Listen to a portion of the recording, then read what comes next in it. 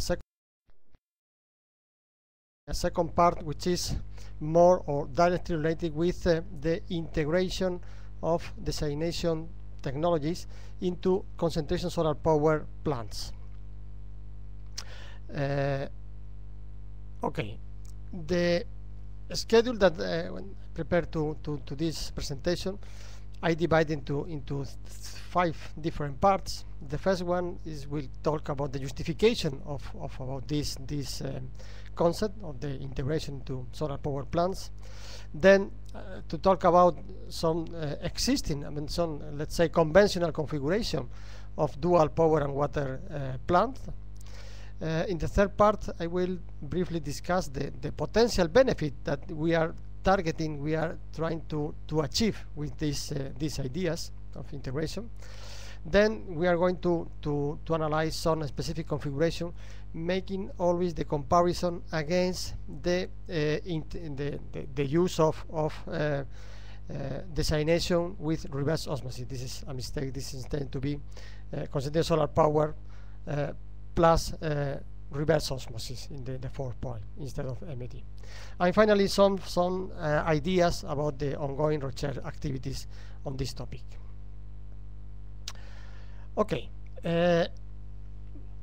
clearly the basic justification of this concept of integration of desalination to solar power plants is because there is a very clear synergy and coincidence about the existence of high level of solar radiation and water, let's say, problems of scarcity. Basically, nearly all the areas in the world in which we have a significant amount of solar radiation is very high are typically the same location in which we have problems of lack of sufficient water for human and industrial application.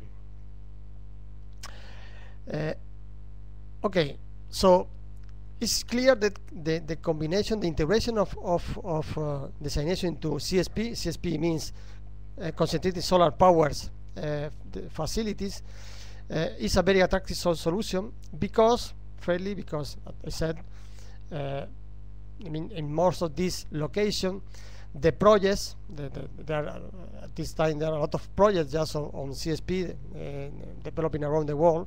So the financing of this project could be much more easy. It could be much more favorable than just the production of power. This is because the project could be more attractive to local stakeholders than just the production of one of these independent let's say product like power of water. In the second is because there is a number of technological synergies that we can identify, and we can use this synergy to potentially reduce the cost of combined power and water production against the independent production of the same products. I mean, as we will see along this presentation, there are a significant number of possibilities that we can profit each other to the production of both items. As the third is the one that I said before, the financial scheme could also benefit. This is make more favorable the possible financiation of this. Also, we can play with another possibility that we can use the cost of water and power and the price of the price of both items to be adapted to the specific local conditions. However, this concept has some, let's say, some weak points, and the first one is that, I mean, obviously, if we are thinking about to combining and concentrate solar power and solar power facility and desalination, we need to be obviously close to the sea, and this is first it would be a significant problem of land availability, because solar system needs a large amount of land. The second is the direct normal radiation. I mean the direct light, the sunlight that we need to the solar power plants is normally lower in areas close to the sea. So this has to be also assessed. And in the third point is that there are some specific technological aspects that are not yet properly solved. I mean, this is that is also related with the point that let's say in these technological synergies that it could be used, but specifically the technological development still must be done. Okay, just making a brief overview of the situation of what are the areas in the world that has more deficit, more problem of water is you can see in this picture, in this graph. This is taken from one United Nations report, and is the Human Development Report, which is one of the most relevant reports that is published every 5 to 7 years by the United Nations. And you can see here what are the areas in which we have a significant water stress. Water stress means that all the surface water has been fully used, and the normal activity is running basically on underwater sources, and this is just overexploited in different level of you can see by the gray color of this. One of the areas in which this overexploitation is more severe, and this is also one of the same area in which CSP is seen that one of the most promising application is the MENA region. MENA means Middle East and North African countries. And just making an analysis, this is taken from the presentation from last year in the 5th World Water Forum in Istanbul. You can see all these MENA countries. What is the water availability per capita? This is this blue line. This is what is the availability in the year 1995, what it is expected to be in the year 2025, and you can see that in all the countries this is clearly a significant reduction. On the other graph you can see the population. This is the population. This is in the year 95, what is expected the population in the year 2025. So this means that from the water point of view, this is a problem in which the future is seen like more problematic than today, and a lot of much more water will be needed in the future. This is another graph in which you can see what is for the different countries. This is the amount of water that it is used for surface water, and this is from underground. And you can see that just when skipping the case of Egypt from the Nilo River and Morocco, all the others basically are based on groundwater source to normally use of local level. Special case is Saudi Arabia, in which the amount is significantly high. Even in this case, most of the groundwater extracted water needs to be desalinated. So it is expected that today the deficit, the water deficit in all this area is about 60 billion cubic meters per year. So this is equivalent basically a one Nilo River. This is the water that is carried by the Nilo around 1 year. So by the year 2050, it is estimated that this deficit of 1 Nilo, this is the existing deficit, will rise to 2.5 Nilos. So at this moment you can see that the total consumption of water in all these countries is exceeded the 200 billion cubic meters per year. So this is why desalination is a very, not very, is a absolutely basic activity in all these countries. And when desalination is addressed in this area and many other of the world, but especially in this area, normally all the plants combined the desalination plants are integrated into power plants. Basically because they profit from the desalination is a very intensive energy consumer activity, and they profit from the steam that are produced in the power cycle to drive basically MSF or MED, multi-flash or multi-effort desalination system. Typically, the power ratio that we can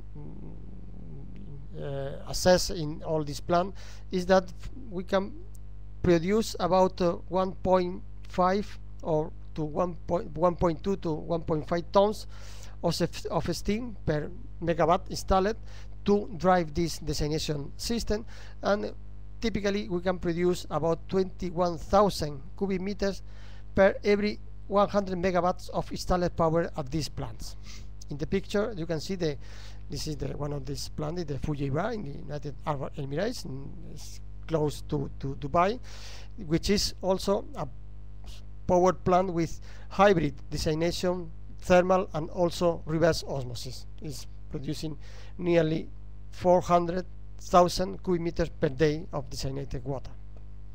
So we are dealing with very large facilities, by contrast with the different technologies that we were discussing, we presented last week, which were in low level production capacity. So in a power cycle, you can see this is a typical, we have some thermal energy that we goes to produce steam, we goes to a turbine, and then we have a cooling process. This, as you can see, one of the basic ideas here is that in this steam cycle, if we have an overall efficiency about 40%, this means that this 40% is the electricity that is produced against the energy that it is put in the boiler. So that means that the other 60% is basically thrown out to the ambient in the condenser. So this is a huge amount of energy, okay? Because if we have here, let's say, an turbine producing and generator producing, let's say, about 400 megawatts of electricity, this means that in the cooling process we are losing about 1.5. That means about 600 megawatts of energy. So this is a huge amount of thermal energy thrown to the ambient. So what is the basic idea? So the basic idea that we try to achieve here is to try to, or the goal, the final goal would be try to replace the cooling process by the desalination process, because it happened that targeting especially the technology of MED, of multi-effort distillation, because the enthalpy that it is needed by the MED, you know, that works normally at temperature lower than 70 Celsius at his first cell. So this temperature means an enthalpy which is very close to the enthalpy that we have at the turbine output. So in principle we could think that it could be interesting to try to figure out how we can introduce a desalination system replacing the conventional cooling of the steam cycle. What are let's say the conventional schemes that are using up to now with this approach? So I mean the one of the possible is the one that you can see here, is to combine a gas turbine with an thermal distillation process. Typically here is MSF. The idea is that we have the gas turbine, we have the hot gases, and we have a waste heat recovery boiler to produce steam and to drive the desalination process. In this scheme, typically the power to water production ratio is about 4:1. I mean, for each 4 electric megawatts produced, we can produce about 1 cubic hectometer of water per year. So this means that with about 250 megawatts of gas turbine, we can deliver energy to produce about 66 cubic hectometer per year in a let's say conventional thermocompressor MED desalination plant. Okay, what is the, let's say, the problem of this approach? I mean, to use one gas turbine to produce. So here we can see very clear what is the implication of this approach from the thermodynamic point of view. This is a simulation. This is the gas cycle. This is the gas turbine. We have the compression. We have the air, the combustion chamber. We produce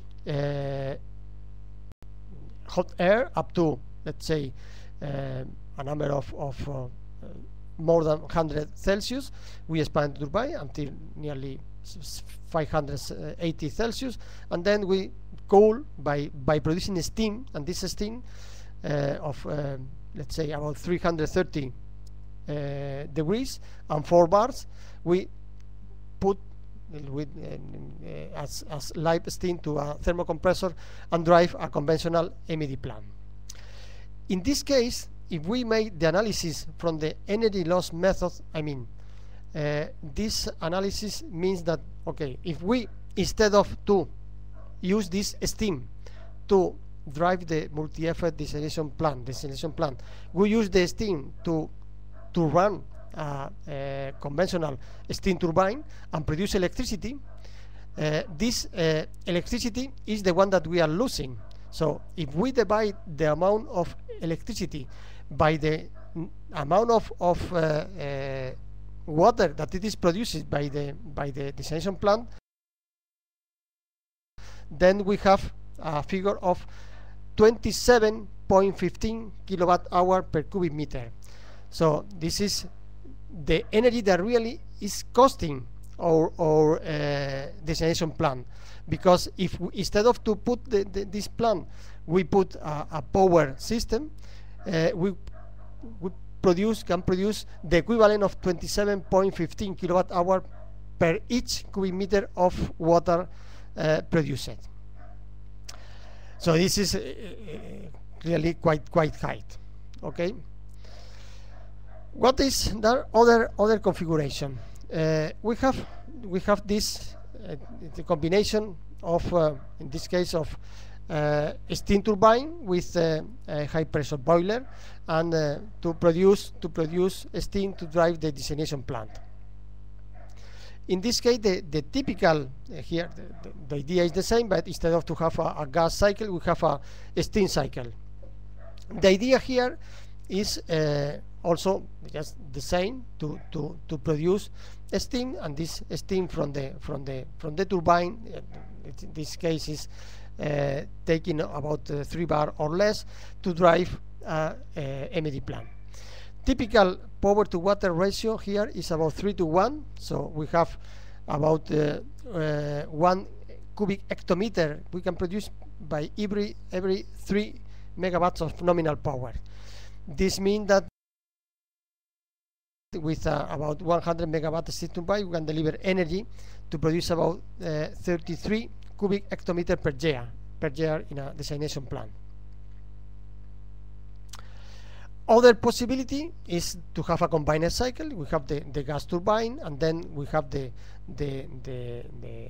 heat exchanger to recover the energy, and then goes to a steam cycle, and then goes to the desalination plant. I mean, it's just the same at the end. For me, for the point of view of the desalination system, is just the same. And here typically the ratio is 9:1. I mean, we can produce 1 cubic hectometer by each 9 megawatts of nominal power produced. So 1000 megawatt of combined cycle, we can deliver energy to produce about 110 cubic hectometer per year of desalinated water.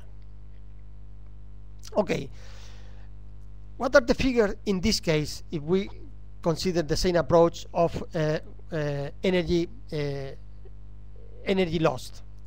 So in this case, we have considered this is a steam turbine, and then we take typically with the steam normally all the steam turbine has normally two blocks, the high pressure and the low pressure, and then we have an extraction from the high pressure block to a reheater, and then just to introduce into the low pressure, and then we make an extraction from this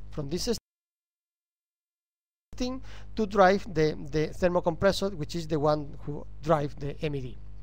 So if we, instead of to make this extraction, we introduce again all the steam into the low pressure turbine, we can obtain a number of kilowatt at the end, and the difference of the produced energy between the energy that we produce if we doesn't make this extraction and the one making the extraction is the energy lost. And if we divide this amount of energy by the total amount of water produced, and this is in this case is 39,660 cubic meters per day. So we have the real cost from the energy point of view of the water that we are producing. So in this case, this water cost has 19.9 kilowatt hour electric per cubic meter, because this electricity is the one that we have lost to be produced in the turbine. So still, if we compare with reverse osmosis, very high. Okay, what if we make the same analysis, but instead of to take the steam from the two block, from the high pressure to low pressure turbine, we made an extraction just at the end of the of the turbine. I mean the exhaust steam, considering that we designed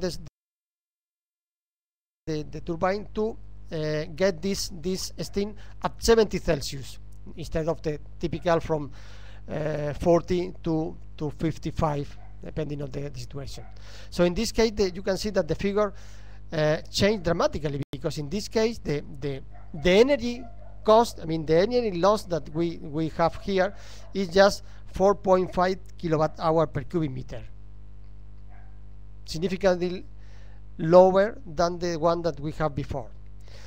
And so this is the first, I mean the first conclusion is that the typical approach to use thermocompressors is we are from the thermodynamical point of view is highly inefficiency against just to drive an conventional multi-effect without thermocompression. Okay, and finally, from the conventional approach, we have the hybrid configuration, in which we have the combined cycle, gas turbine and steam turbine with a heat exchanger just to recover the energy for the hot gases of the gas cycle, to drive a thermal desalination, plus an reverse osmosis system in which we are using the electricity produced either by the gas turbine or the steam turbine. This configuration is typically the one that we can use just to adapt the power, I mean the power cycles, I mean the power production, to the demand of the energy, or sorry, to the demand of the water. So typically there are many countries in which the electricity consumption, electricity demand is especially higher in summer for cooling application, but in summer the electricity demand is significantly lower. So in this case we can use this excess of electricity to drive the reverse osmosis system to produce additional water. Also, this system has an additional advantage, like the reducing the temperature of the produced water. Typically, the water that is produced by thermal desalination system, the distillate water is obtained at high temperature and needs to be cool. So if we combine it with the one produced by reverse osmosis, we can reduce this temperature. And also the boron removal. Typically, most of the reverse osmosis system cannot remove the boron, but this is the case of the This is not the case of thermal desalination system. So if we mix the water, we solve both the problem of the boro content and the temperature of the produced water. Okay, so what are the benefits? So as I said at the beginning, the goal of all the idea behind this is to try to use the MED, basically the MED, the desalination system, as the cooling process of the power plant. So I'm going to make with you a brief analysis of the one, just to make one reflection about this point. First, we have to consider some initial data about this system. The first one is the investment, and because we are going to make the comparison of the economical comparison of combining a multi-effect distillation plant with a solar plant against the use of reverse osmosis system. So typically the investment cost of MED plant today is around 1,550 euros per installed cubic meter per day. The average electricity consumption of MED, we are considering 1.5 kilowatt hour per cubic meter. This is the typical figure of the pumps to handle the water and to maintain the vacuum inside the system. The thermal average energy consumed by an MED, we can, this is a figure considering an let's say performance ratio of about 10, is about 65 kilowatt hour per cubic meter. This is real data. The investment cost of reverse osmosis plant is about 850 euros per installed cubic meter per day. So it's lower than the investment cost of MED. The average electricity consumption of reverse osmosis that we are considering to this assessment is about 3.5 kilowatt hour per cubic meter. So this is just let's say a state-of-the-art consumption with pressure exchanges, just to reduce the consumption. The thermal energy that it is consuming by the reverse osmosis is zero, because we are consuming no energy, no thermal energy here. The life plan that we are considering, the amortization, is about 20 years, just to make the assessment. Okay, these are our data, and then we have to make some hypotheses. Okay, the first one is that we are going to consider, to make this assessment, a power plant of 50 megawatts working 24 hours a day. I mean, we are considering, in this case, a solar power plant of 50 megawatts, which is the typical solar power plant that is now installing in many parts of the world, and we are considering that it has the sufficient thermal storage to work 24 hours per day. As we are considering as a steam cycle, Rankine cycle, the efficiency is about 38%. So that means that the thermal energy input that we will need to produce these 50 megawatts, this dividing 50 between 0.38, is 131.6 megawatts of energy that we have to put into the input of the process. So that means that the energy that it will go to the cooling will be, if we consider that we have about 5% of losses around all the cycle, will be around 57%. That it is the energy that we are going to lose into the cooling. So that means that the equivalent energy that we are losing into the energy could be about 75 megawatts. If we divided this 131 between 0.57, so this is the energy that we have we are losing into the cooling process, and we are producing 50 megawatts of net energy by the turbine. So the basic hypothesis that I wanted to stress is that we are going to consider that we could use all this energy, okay, without any penalty to the power generation of the turbine to the desalination process. I mean, let's assume that you can use all this energy to drive an MED plant, okay, without any disturbance, I mean, without loss anything about power generation. Just to make the comparison with reverse osmosis. So in this case, the maximum water that the water that we are to produce by the MED could be about 28,000 cubic meters per day. That this figure is achieved just dividing these 75 megawatts that we are losing into the cooling by the energy that this is the thermal energy that we need to produce 1 cubic meter of water, which is 65 kilowatts. Okay. So our data is that as consequence, and therefore we have a desalination plant which is going to produce 28,000 cubic meters per day. So this means that the yearly water production will be 10.22 cubic hectometers. The investment cost of our MED plant to produce this water will be 29.4 million euro, assuming the cost of 1,050 euros per cubic meter installed that we saw in the previous slide. The investment cost of a reverse osmosis plant to produce the same amount of water will be 23.8 million euro. And our electricity cost, it will be our incognita. This is the one that we are going to calculate. I mean, what could be the cost of electricity to make one system preferable against the other? I mean, to go to reverse osmosis or to go to MED when we couple it with an thermal power plant. So the calculation that we are going to make is very simple. Just we are going to divide the investment against the amortization period, 20 years, and we are going to include the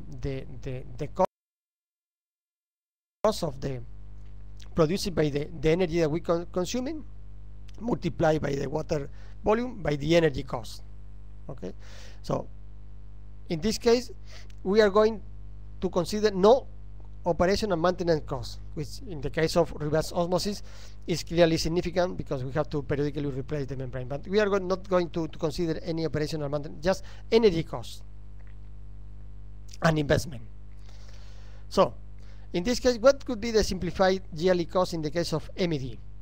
So we have that we have the investment 29.4 million euro divided by 20 years, plus the electricity cost 1.5 kilowatt hour per cubic meter. This is the electricity cost of running the pumps and the vacuum, multiplied by the amount of water that we are producing, 10.22 cubic hectometer per year, and multiplied by the electricity cost, which is our incognita, you remember.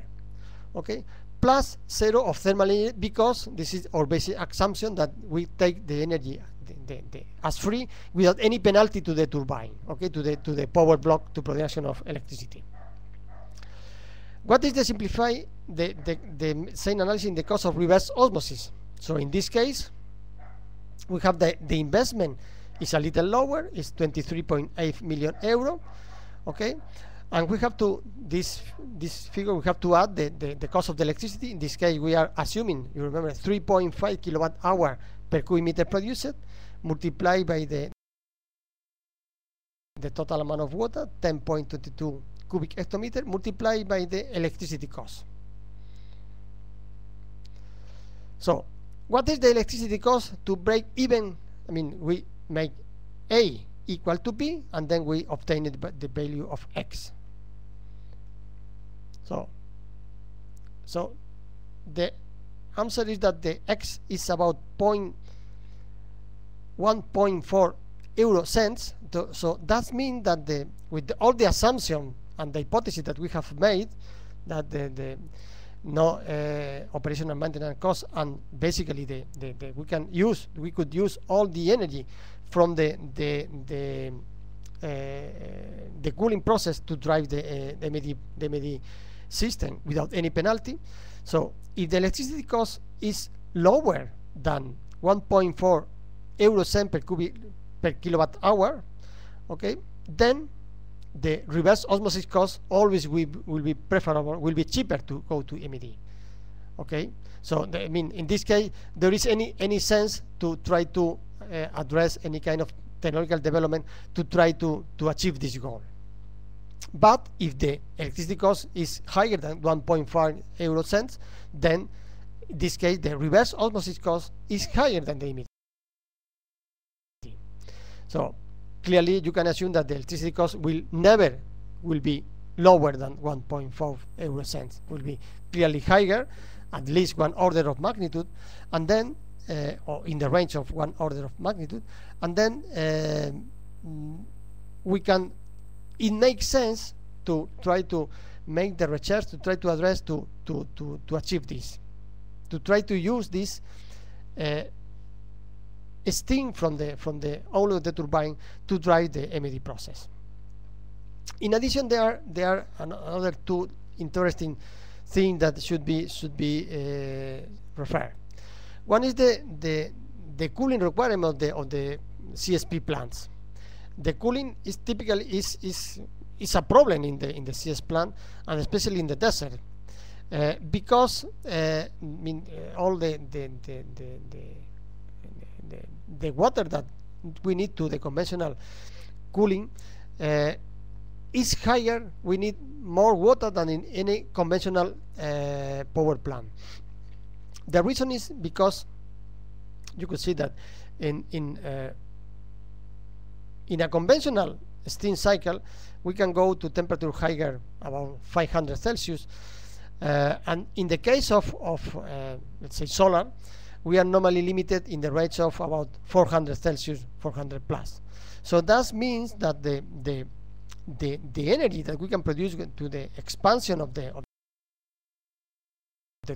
turbine is clearly lower in the case of the solar, but the cooling requirements are very similar. So that means that the specific amount of water for the cooling per each electric megawatt hour produced by the system is higher in the case of solar technologies. So there are a number of possibilities to make this cooling. The typical is the wet cooling tower, and normally or typically 50 megawatts of solar power plant require about 6 cubic meters per megawatt hour produced. So that means that we need daily about 1,600 cubic meters of water to make the cooling. So this is the equivalent, the water equivalent to feed a city of 25,000 people. So what is the alternative? The alternative is to go to dry cooling, but we have to pay a penalty, in which this penalty is that we have the investment is much higher. We have to increase about 3% of the total investment of the plant, and also the efficiency is lower. We lost about 3% of the electricity produced just to drive the cooling tower. I mean, part of this 3% of the energy is needed to make possible the cooling. So, and there is no option. So the possibility to use the desalination system as the cooling could solve this problem. It provide an additional alternative to provide the cooling of the conventional power cycle. Okay, let's go now to make some kind of analysis about the comparison of different configuration of this integration of reverse osmosis and MED plant into a CSP plant. To make this, we are going to use one example of this is one study made at one specific location in Spain. We are considering one location in the south coast of southeast part of Spain. It's a location called Palomares, and it's in the sea, in which we have a DNI normal irradiation of 1,919 kilowatt hour of per square meter and year of direct solar irradiation. So we are considering the installation of a solar power plant at this location, which this combined with an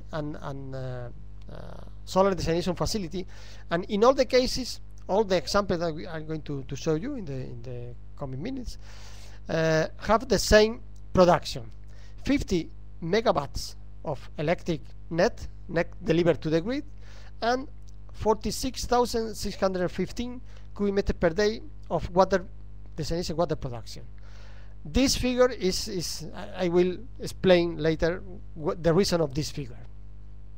So we are assumed that the plant, in the previous example, we have sufficient thermal storage to guarantee the 24 hours a day of operation. This is just to make easier the comparison and the assessment. The efficiency of the cycle, we have to consider the production of energy at the turbine, just to drive all the pumps and all the electricity that is needed by the desalination system. So the power production of the turbine is the one to deliver the 50 megawatt net to the grid, and also to all other systems of the combined water and power plant. And the efficiency that we are going to calculate here will be the combined power and water efficiency. I mean, this is, we are going to divide the total power that we have to produce this net, just to drive the turbine and all the pumps, divided by the, sorry, no, this is the net, the 50 megawatts produced divided by the total, okay, which is given by the sum of all the consumption, the internal consumption of the system.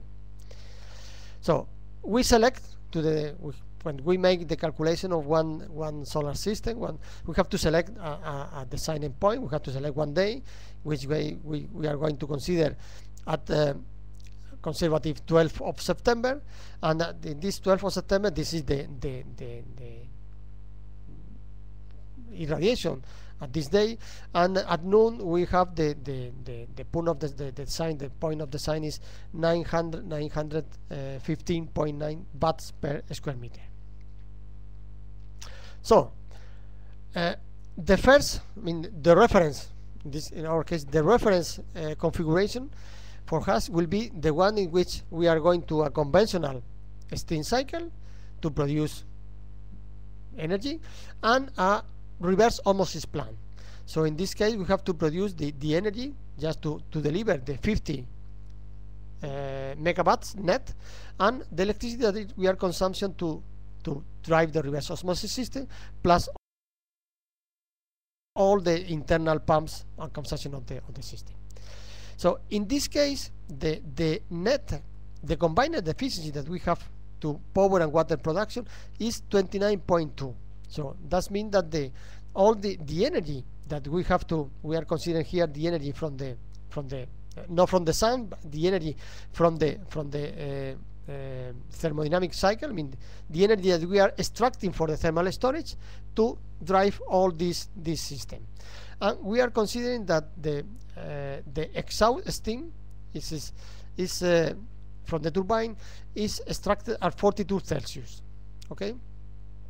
In this case, we can also make the analysis, the assessment of what could be the configuration of the solar field to make this possible. We will need in total about 746,650 square meter of parabolic trough, Eurotrough type of LS3, of SCAL LT, this kind of collector that are the conventional used at solar power plants. In this configuration, the cooling requirement will be the 100%. We need to condense all the steam at the condenser. Okay, what are another case will be the one that we have, instead of to have a reverse osmosis, we have a MED plant with thermocompressor extracting from the high pressure block from the turbine. We extract some steam. Okay, we have a reheater here. This is going to this line to the thermocompressor to drive the MED plant. In this case, we are just extracting, make one extraction. The low pressure turbine goes up to the 42 Celsius, which is the exhaust steam of the turbine, and we are using multi-flow of 17 bars just to drive the thermocompressor. In this case, the cooling requirement of the plant will be reduced to 52%. I mean, approximately half of the steam is used into the MED plant, and the net combined efficiency in this case is 21.7%. Okay, lower than in the case. This configuration, the production, the water produced by this MED plant is 46,615 cubic meters per day. This is why we have used this amount of water production to be produced in the same in the other configuration to make possible the direct comparison of this scheme. So, and all these schemes are producing the same amount of water and the same amount of energy. We can directly produce, we can directly make the comparison of this figure. Okay.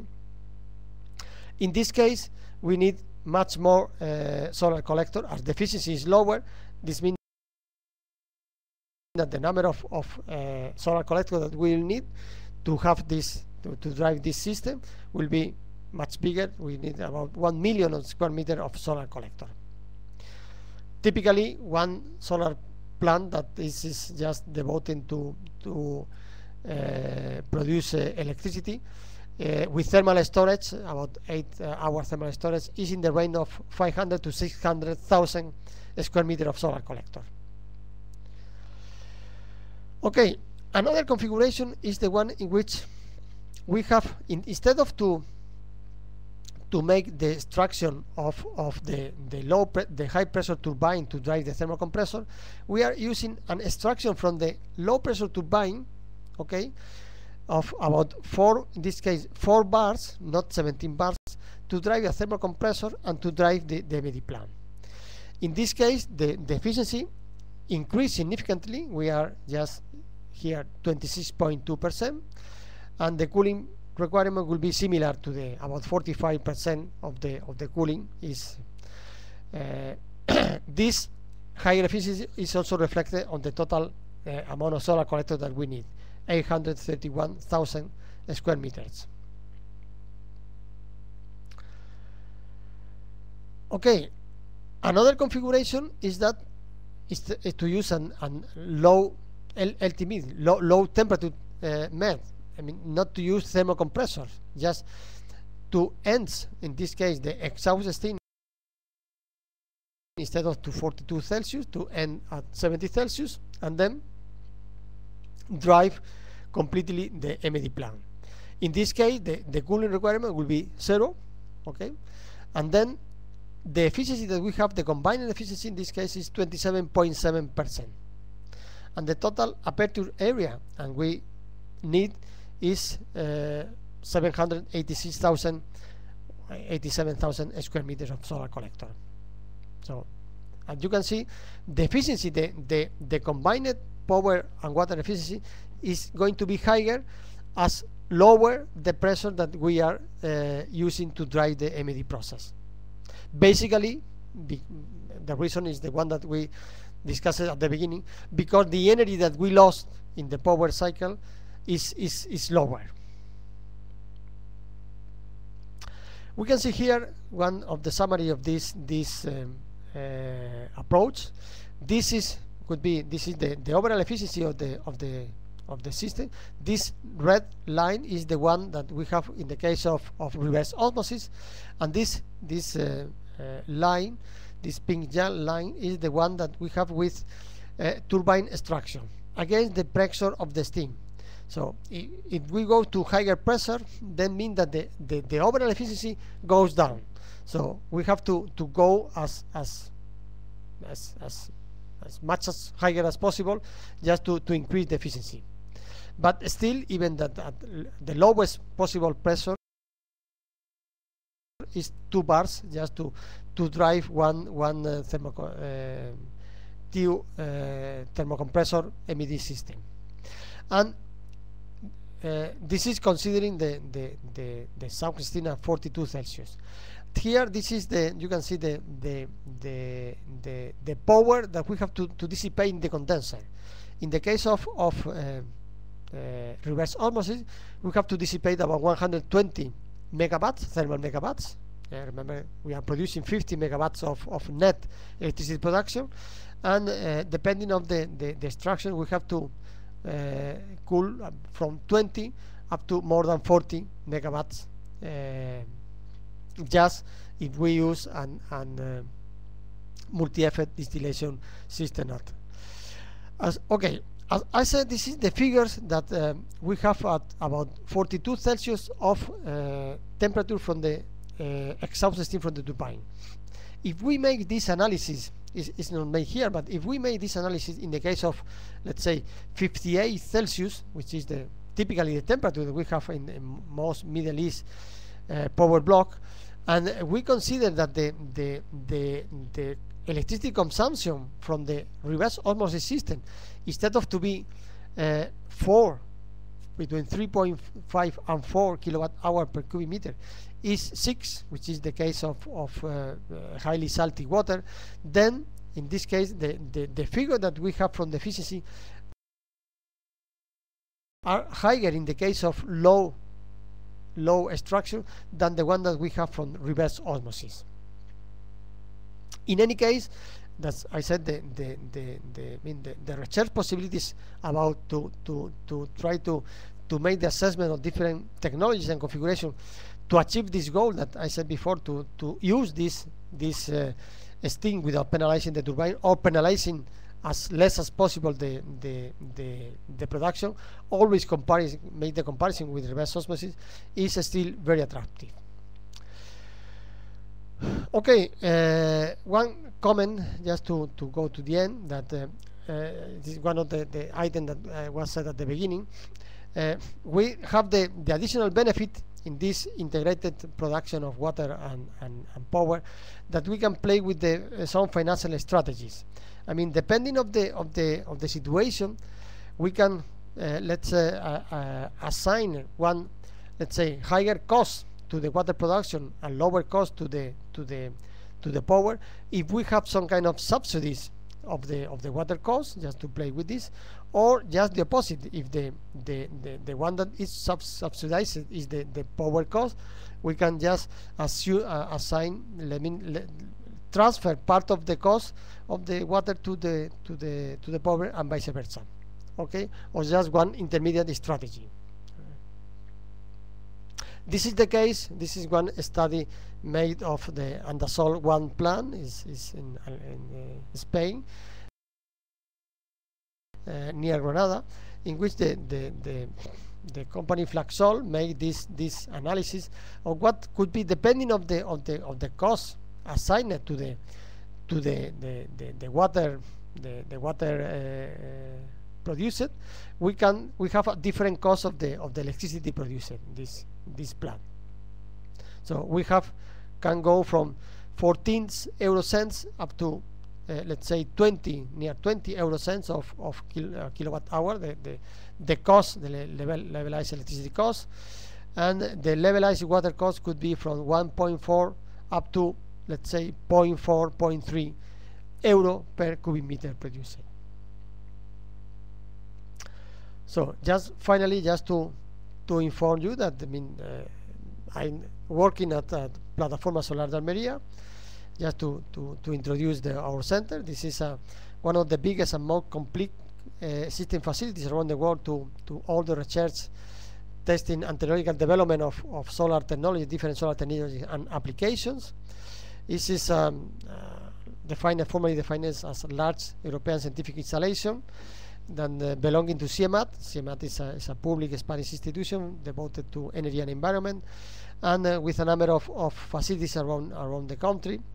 And one of these facilities is Plataforma Solar. It has a very large number of facilities and research devices in more than 100 hectares. Here you can see some pictures of different systems that we have at this facility. And one of the topics, the topics with special research is desalination. We have a number of facilities basically addressing nearly all or most of the system that I explained last week within the presentation of last week, and also the one that I have addressed today. With this end, we are just concluding now. We are finalizing the installation that we call CSP+D test bed. I mean, the acronym intends to be concentrated solar power and desalination.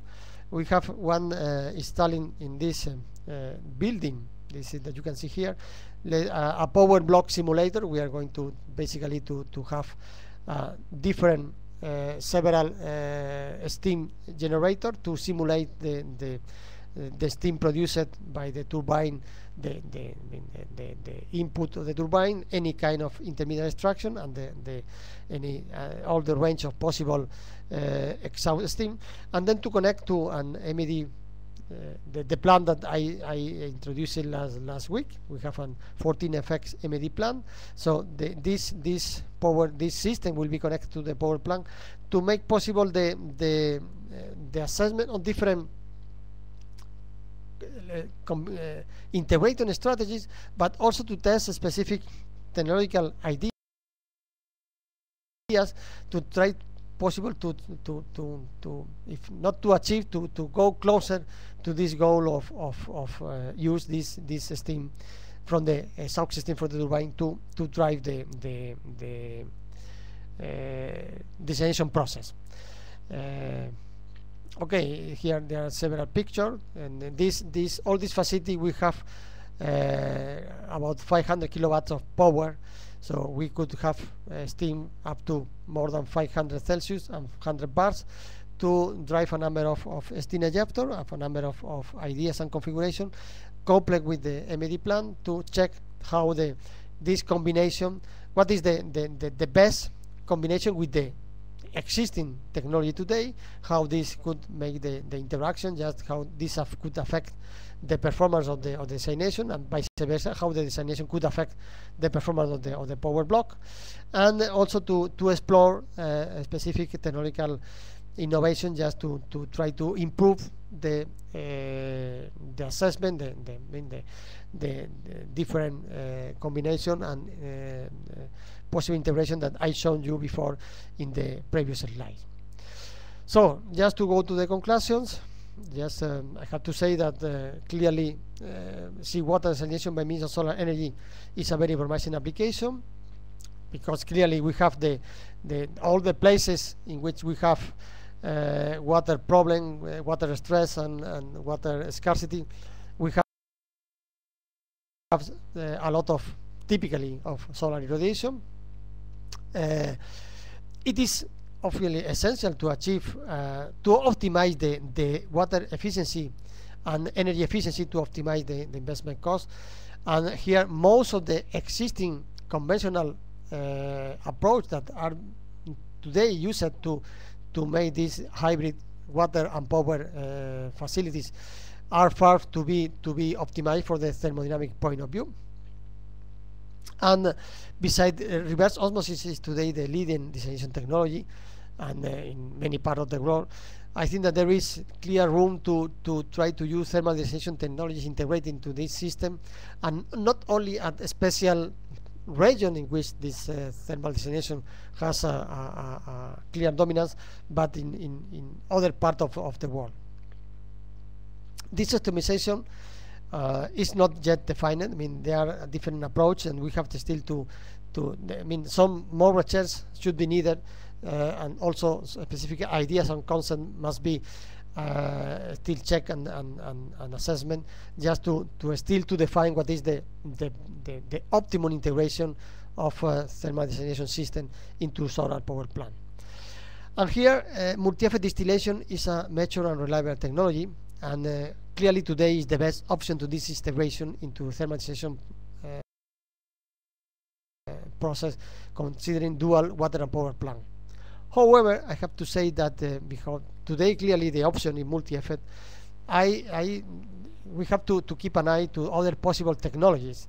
And here especially I would like to mention the membrane distillation technology, which today is still very, very far to this, but with the proper advancement, with the proper improvement that are a lot of several companies with a lot of effort on the way, it could be a very good option to in the future to consider also as a possible technology to make this integration, and maybe other technologies. But I mean, clearly we are focusing on MED, but I don't discard, and in the future we could even consider other technologies to make this approach.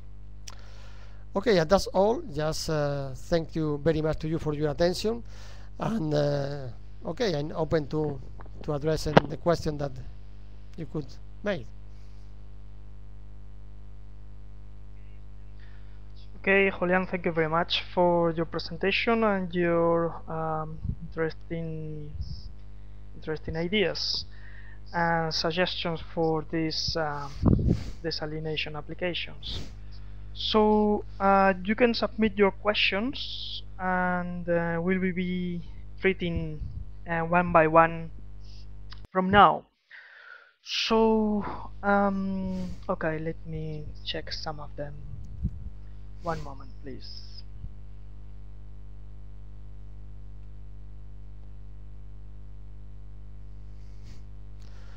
Okay, this is a question about if this technology is achievable in Nigeria.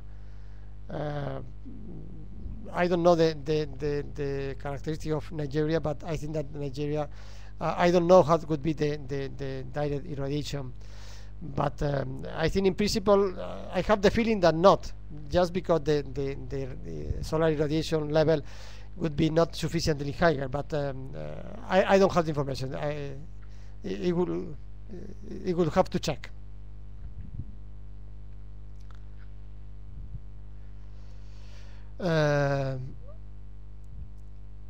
What is the procedure of the presented plant? Okay, we have not made the assessment of the cost, and with one of the reason to this is because we have to make this assessment now, just to make what is the best configuration. We have to make initially from the thermodynamic point of view, and this means to consider 24 hours of operation. Of course, this is from the practical point of view. This is not the best approach, because this would mean that we have to be in place a very large solar thermal storage system, and maybe in the future, but this is not clear that this could be the best option. Now the thermal storage that are under implementation consider about let's say 8 to 7-8 hours of thermal storage, and this means that we have to figure out approach to keep the MED plant working without considering the possibility to stop the power block. This means that okay, the cost of the thermal storage system change very much depending how approach we consider.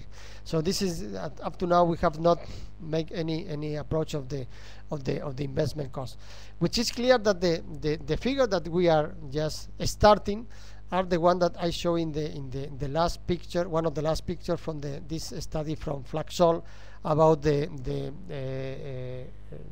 Andasol 1 plant, in which we have with the very first plant with parabolic trough, we are in the range of electricity cost up to 0.2 euro cent per kilowatt hour, and water cost of about 1.4 euro per cubic meter. So this is the figure. What I can to say is that the cost of a 50 megawatt solar power plant today, we are in the range of it depends if we are including thermal storage, but we are in the range of 280 to 300 plus million euro per one power plant of solar power plant of 50 megawatts.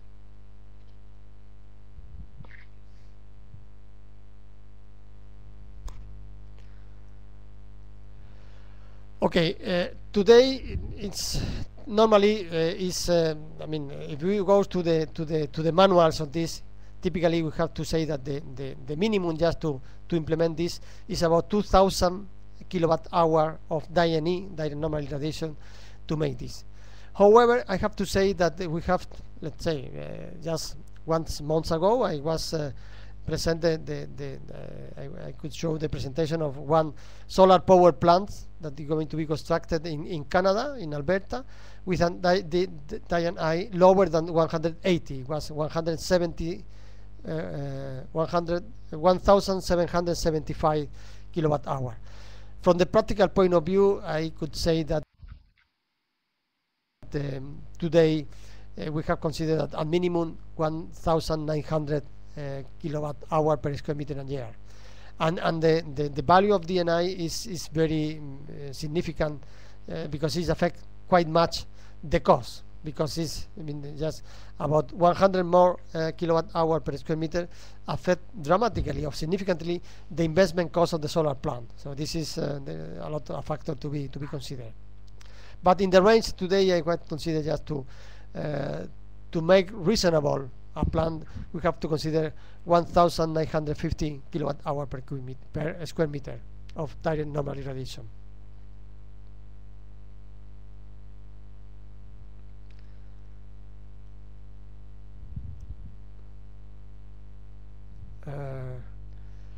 The main risks. What are the main risks environmental impacts when operating CS plant for the session onshore?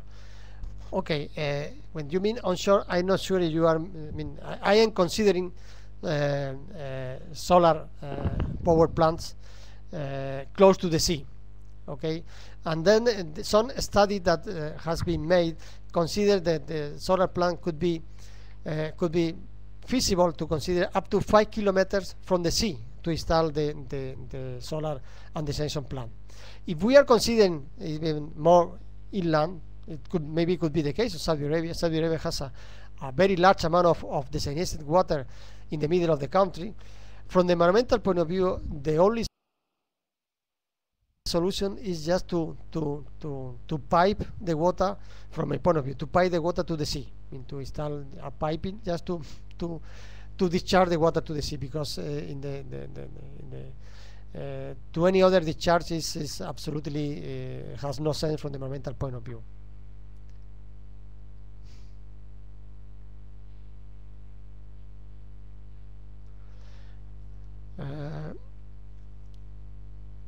Any data or research work on using membrane distillation technology for replacing your membrane? Okay, I have to say I cannot provide you any specific data. Just to say that from my point of view, in the water producing by a square meter of membrane from a research level of the membrane distillation is quite similar. Is in the order of magnitude the one that we have from reverse osmosis. So if we are able to develop a membrane that could have a good energy recovery, and just to solve one specific problem, potentially we could be in the range of use for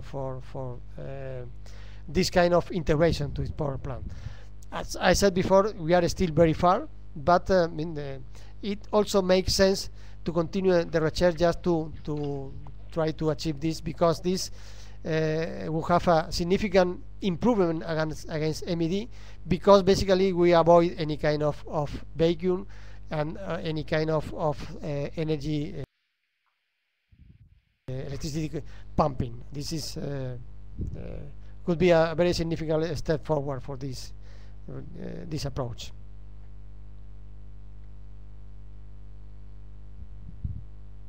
Okay, this is our own software. We have development of our software for a number of years. We have just made the development and we're testing and just making the assessment with, and now we have to make the final validation of all this with the experimental plan, that CSP+D plan that we have to we are implementing, and we want just to validate from the experimental point of view all this configuration of integration of MED into the solar power block.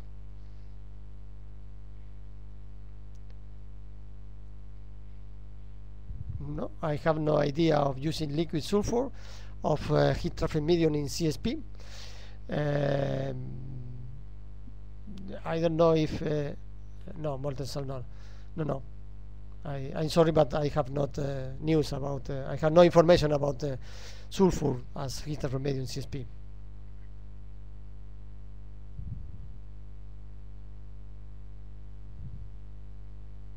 The expected lifetime for the plants is.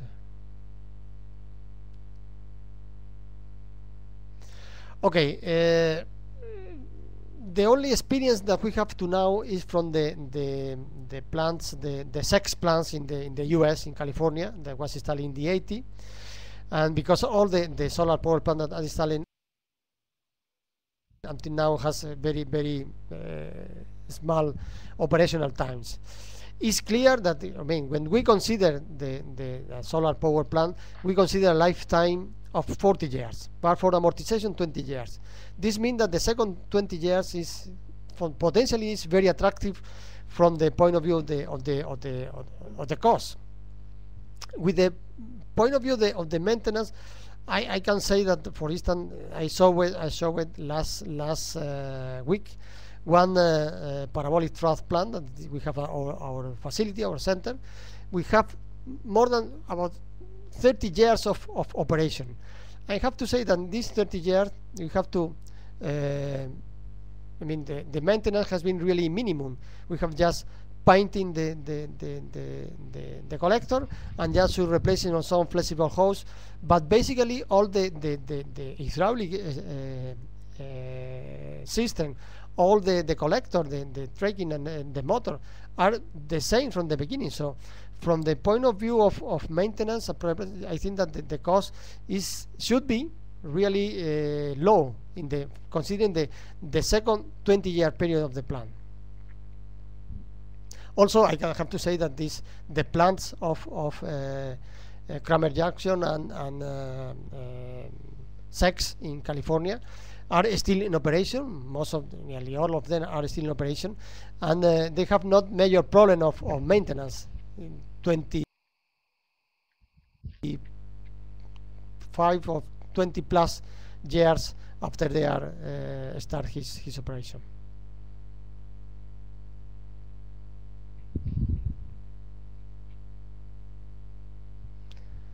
Okay.